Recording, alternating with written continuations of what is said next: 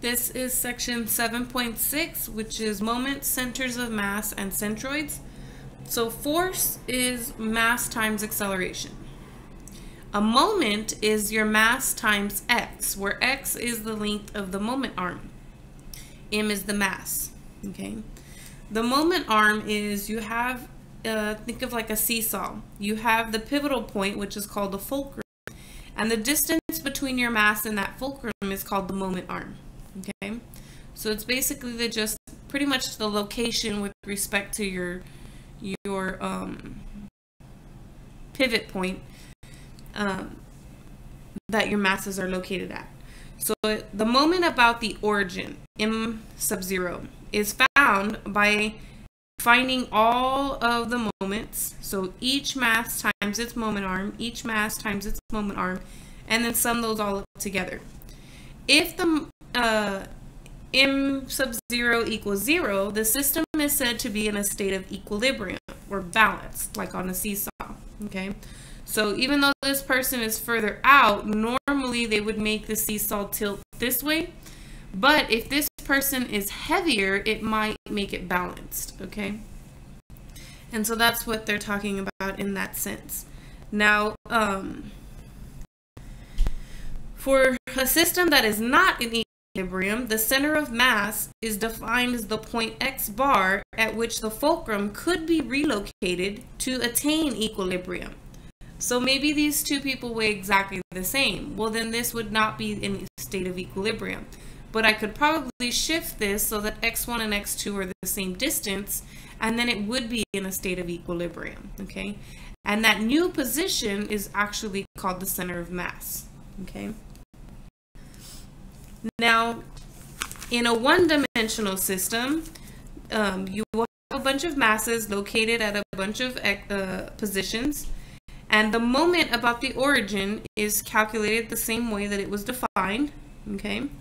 And then the center of mass is taking that m sub 0 and dividing it by m, where m is the total mass of the system, meaning add up all the masses together to get the total mass.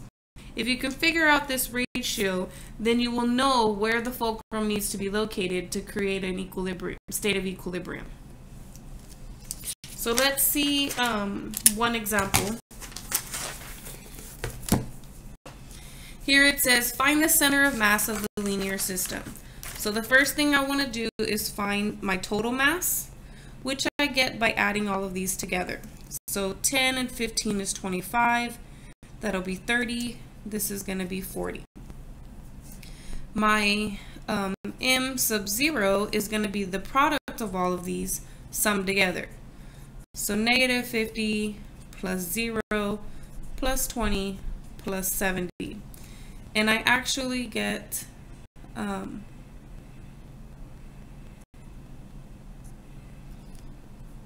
will give me 20 and 20, so I get 40. So if I want to find the center of mass, I'm going to take m sub 0 over lowercase m, which is 40 over 40, which equals 1.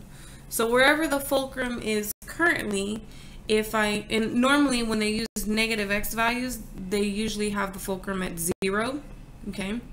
Because that's what helps you distinguish between the negatives and the positives. But if I shift the fulcrum over 1 unit, it will create a state of equilibrium for this system.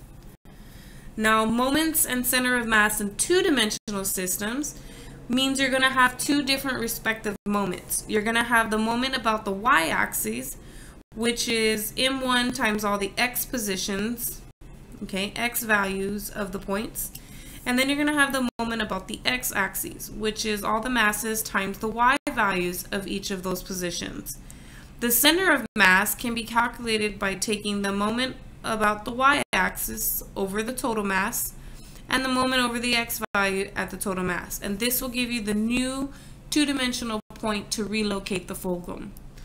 Okay, so here, for example 2, it says find the center of mass of the system of the point located according to the chart below. So if I want to find m, I'm going to add up all of these. So that's 9, 10, 11, plus 9 is 20.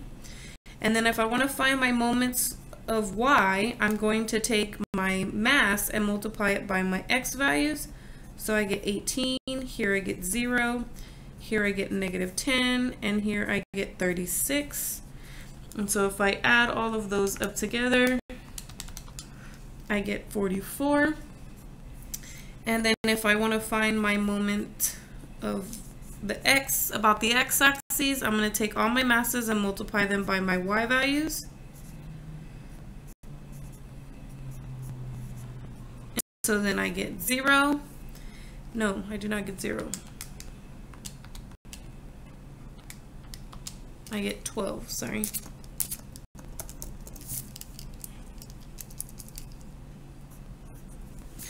So then if I want to know what the center of mass is, I'm going to do my over x, over little m, comma mx over little m, which in my case is 44 over 20, comma 12 over 20. And if I reduce each of these two fractions,